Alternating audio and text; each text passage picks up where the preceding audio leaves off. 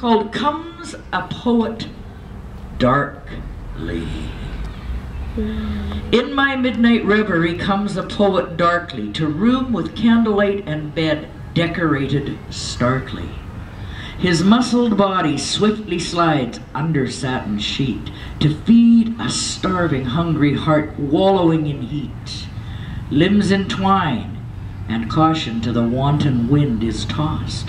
Hearts resign in blood-red ink, love letters never lost. Peeking through half-mast curtain, the moon begins to rise. Flash dancing too, smooth sweet nothing shining in their eyes. They ride the velvet pinnacle of double-bladed sword. These lovers that bought this feeling neither could afford. Glistening with sweat and spent, the lovers fall asleep in supernatural mists that rock them in love's deep.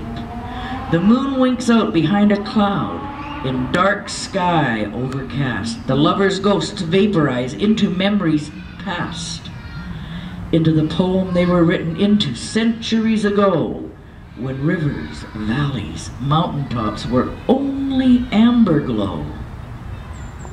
The candle dims, the room swims, with fading shadows starkly. In my midnight reverie leaves a poet darkly. Ooh, yeah.